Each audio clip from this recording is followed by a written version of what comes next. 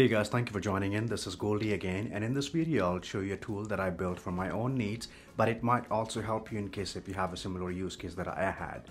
So the tool is called Labels Manager for Gmail, and it can help you perform bulk operations on your Gmail labels.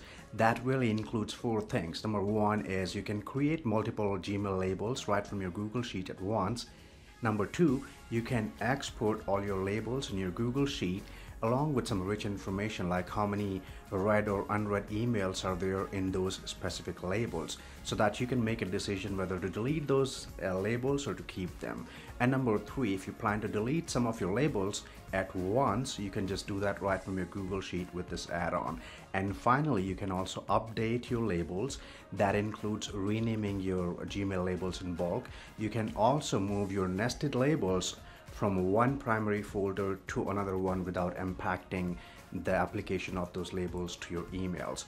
So please visit my website goldyarora.com/LM, which stands for Labels Manager, to see a bunch of videos that I've put together which will show you how to install the add-on, how to create, update, delete, and export your Gmail labels right into your Google Sheet.